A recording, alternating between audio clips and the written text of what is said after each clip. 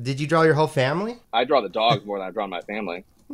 They were my Christmas card one year. Meet Perdita, Horace, and Dinah. And here's their owner, Kyle Starks, Eisner-nominated comic book writer, artist, whose works include Where Monsters Lie, Mars Attacks, I Hate This Place, and the current run of DC Comics Peacemaker. We meet Kyle and his special pack today on Industry Pets.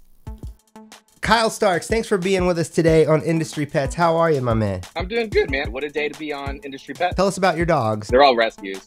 I have 3 dogs. They're all big boys. I have an old dog named Dinah, who's basically a cat and doesn't like dogs. Dinah is black. She definitely has some kind of lab in her. A brother-sister that we rescued after our #1 dog died. We got 2 puppies to replace one dog. They're brother and sister, and their names are Purdy and Horace. Purdy and Horace are definitely part German Shepherd because we saw their mom at the rescue. We're big dog people. This is what we have. Too much dog for such a little space, for sure.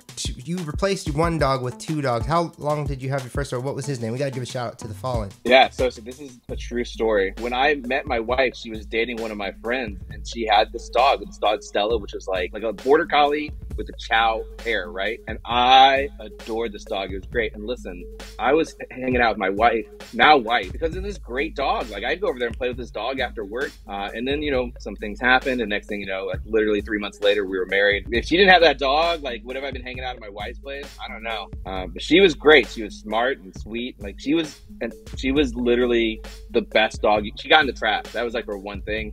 Everyone's favorite. We still, like, I'm like, right now I can feel it in like the back of my head. But when she passed away, I had always said, I'm like, we're a 2-dog house. When that dog's gone, we're not going to we don't have to honor her with emptiness. Like, we're going to honor her by having another dog in this house. So we went to the rescue, me and my wife and my 2 kids. I walk in, the door opens, and I sort of look to the right. And this cage right here has 2 little brown puppies in it, and they're the cutest little puppies. And as soon as I saw them, I'm taking 2 puppies home today. If you take their best aspects, they're maybe as good as Stella was. Maybe. Combined. Combined. Listen, their dogs are like people. They can all be great, but some of them are actually great. And like, that dog was great. Everything about that dog was A+, except for the trash thing. But listen, no one's perfect. So a lot of people have funny nicknames for their dog. Do you have any special nicknames, other names? What are the alternate names? I feel like saying pet names for your pets has to be like one of the top 20 most embarrassing things that you can do, because those are private names. Yeah, Dinah is Dinah D. Perdita, Purdy, obviously. My wife calls her Peapod, which I think is like the food Peapod. I call Horace, he's Horace Beauregard. He's the mayor of Starksville. And sometimes you mix it up. He's Horace Beauregard or whatever, you know what I mean? The Zilla Diller Man, I don't know why he got that. I call him the Zilla Diller Man a lot. He likes it. I think that's all of them. Dogs and their nickname. Your kids always grew up with a dog household. How did your kids react to puppies versus having this older dog that existed? They were so little, they never really paid a lot of attention to the 2 prior dogs until we got the puppies. And the puppies are funny because my youngest daughter, she's in the puppy pack. These 2 dogs think my youngest daughter is with them in the house. So like, when she comes home, they kind of drag my daughter to the couch and they jump on her. Like, we're so happy to see you, and this is how we sort of. And I'm like, Jama, like, this does not have to happen. And she's like, no, it's what we do. It's what we do. Aww. They're the puppy pack. And Adeline, my oldest, is above all the dogs. So they sort of respect her. Do your dogs like to go outside in parks, or do they stay in the house? So they run around outside. My wife goes outside a lot and sort of hangs out outside, and they go with her. Like, they just follow my wife everywhere she goes, which is adorable. For Horace, he's a big athletic ball boy.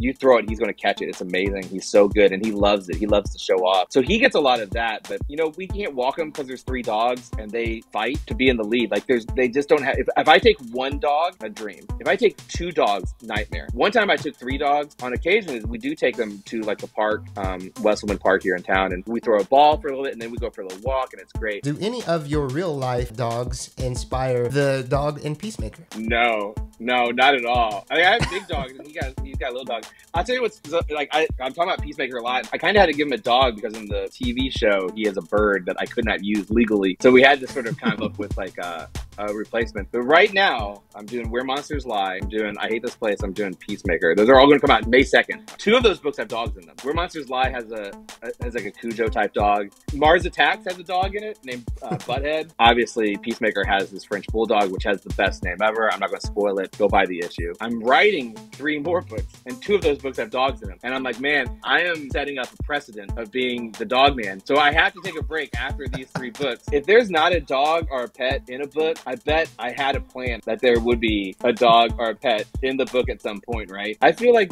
you know, dogs like make everything better. If your 3 dogs that you have now, and we'll go shout out to Stella too, rest in peace. So if they were 4 comic book characters, which ones would they be? Oh, I'm not gonna be able to do this game. I can do them as pop culture characters. Dinah would be like, if it was a Disney movie, whomever the villain is would have like an assistant. I feel like that would be Dinah. Horace is like, he's very try-hard. He wants to be in charge.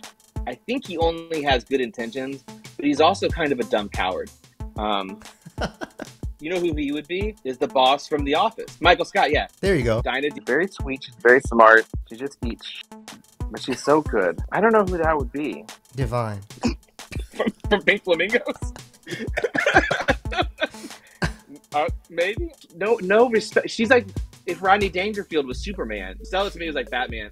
That's the comment. Like, that dog was like, what are you going to say bad about that dog? Maybe there's one thing wrong with him. Like, maybe Batman should stop bringing these kids into his life. Because she just got in the trash. And honestly, I feel like outside of that, she was a perfect companion in every way. You got people that maybe don't have pets. What do you say to them? Here's my thing. When I was single and I was a young man who drank a lot, I had a cat. That cat did not like anyone but me. Her name was Prudence. And when I came home drunk and would literally sleep on the floor, she'd come over and hang out with me. If you're single or if you're busy, you don't want a dog, you want a cat. And they're great. Like, all lives are enriched by pets. And I think there's science to back that. I think that you live like 5 years longer if you pet a dog every day or some I don't know.